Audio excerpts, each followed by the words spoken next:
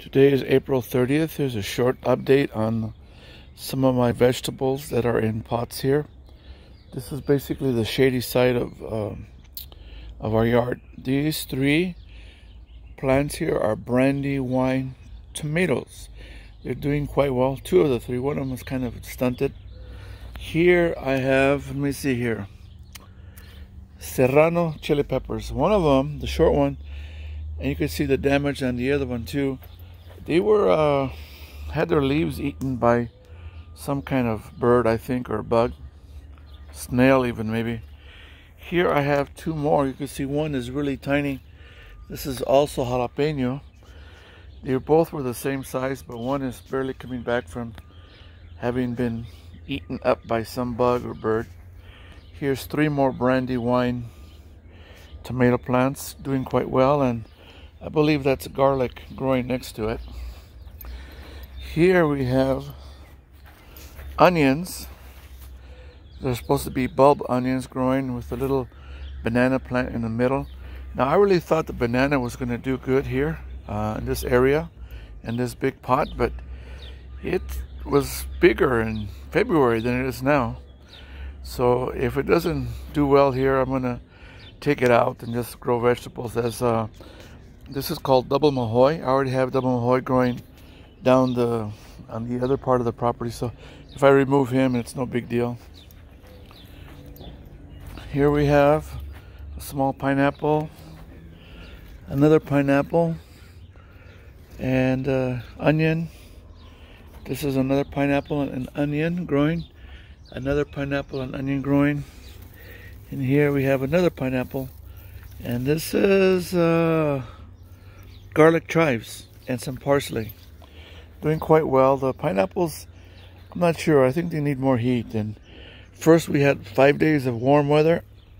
Now we've had 3 days of cloudy weather. So I'm not sure if that's conducive for pineapples to grow quickly.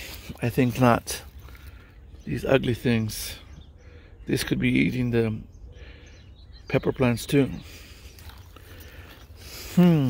I don't know what that is. This is dragon fruit.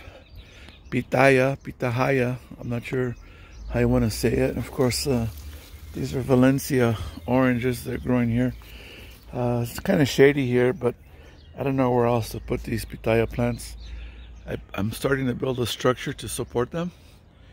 Here we have some garlic, I think. Some more garlic.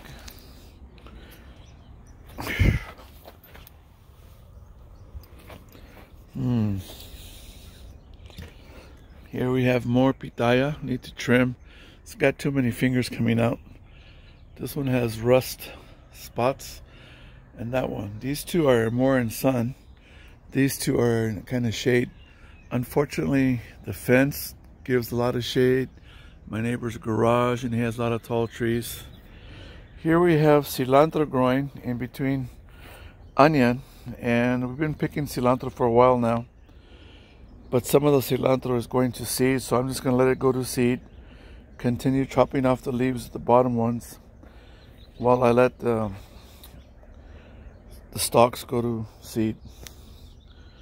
As I said, that's onion. Here we have younger onion, and I had a bunch of cilantro coming out.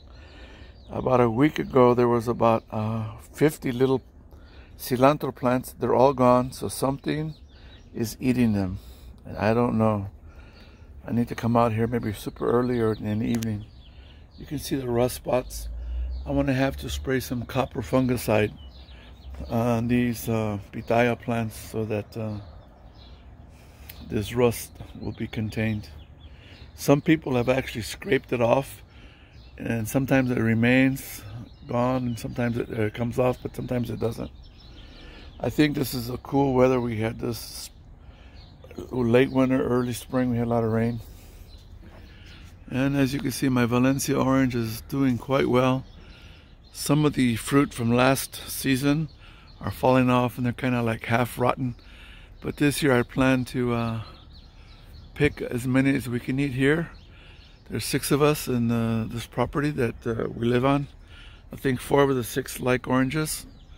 Now my family in Lake Elsinore, my grandkids, they love oranges, but right now because of the quarantine, I have not gone over there. I don't want them to be infected if I have it, and because I'm older, I hope that they don't infect me also, because I'm an old man. Here I'm gonna show you this loquat tree, which has a lot of fruit that's ripening. Another bunch of fruit I want to give away, but there's only 3 of us of the 6 that live here who like it. Myself, my grandson Enzo, and my wife kind of likes it. Other than that, no one else likes it, only because they've never tasted it.